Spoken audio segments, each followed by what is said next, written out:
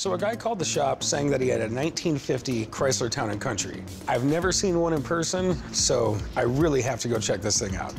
Hey, how's it going? Good, man. How are you? Man, you got a really nice car here. Thank you. It's a Town and Country, right? 1950 Chrysler Town Country Newport. Sweet. You ever seen one? In pictures. It's all steel, and the wood is all original, handcrafted. It's got to weigh as much as a train. Yeah, it is a boat. Yeah, you definitely wouldn't want to get hit by this in your Honda Civic. I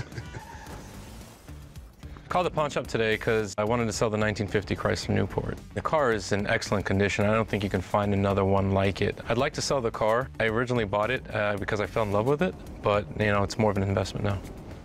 No one makes anything like this anymore. At one point, Chrysler made cars that were more expensive than Rolls Royces. I think this was their second most expensive car at the time they built it. Actually, you're right. Yeah, in 1950, this was the most expensive car in the Detroit lineup. The 1950 Chrysler Town & Country, it was about $500 more than a Rolls Royce back then. So no one could afford them. They barely made any of them. And it was kind of the car that made Chrysler go bankrupt. There's really not much for me to complain about it. Do you mind if I take a look around it? No, go ahead. It's got the marble steering wheel. That is super cool. It's pretty different. I'm shocked in what good shape it's in. It's kind of sad to see where the company's at today. You know, they make like mid-size sedans that look like every other car out there. Is it all original or?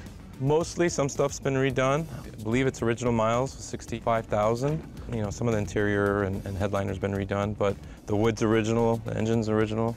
I gotta tell you, man, I'm rarely impressed. Normally, they send me out to go see a car and I'm not into it at all. So what are you looking to get for it? I'm looking around 50,000. 50,000? Yeah. Honestly, man, I really don't know what it's worth, so do you mind if I have a buddy of mine come down and take a look at it? I'd really like him to drive it, too. He's a lot better at this stuff than me. Go for it. All right. I'm gonna jump in my car and give him a call. I'll be right back, all right? Sounds good. I don't mind having an expert come in at all. He'll see the value in the car and how unique it is, and I enjoy negotiating anyway, so. So this is it, man.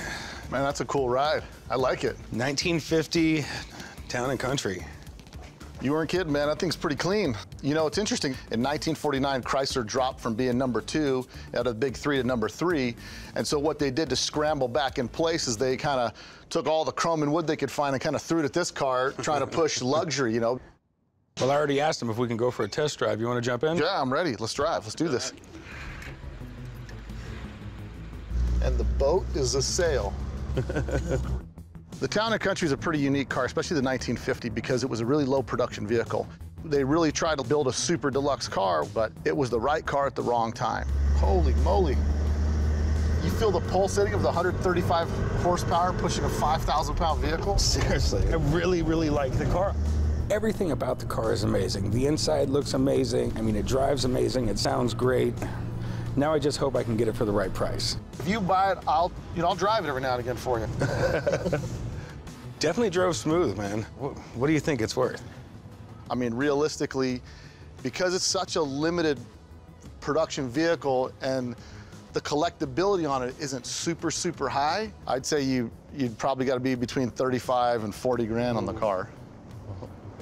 I appreciate it, man. Thank you very much. No problem. Hey, it was a nice car, man. Nice meeting you, yeah.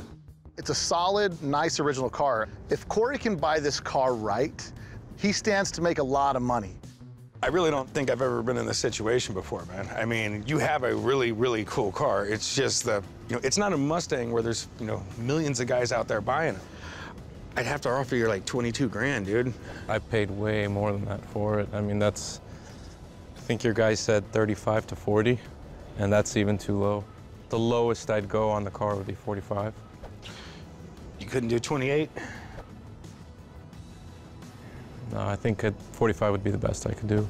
I'm really sorry, because I really do like the car. We're not gonna be able to make a deal. Yeah, but I appreciate you coming out. Appreciate it, man. Take care. I'm declining the offer of $28,000 because I just think it's too low for what this car is and the condition that it's in. We didn't make a deal, so I think I'm gonna roll the windows down, get in there, and go for a spin.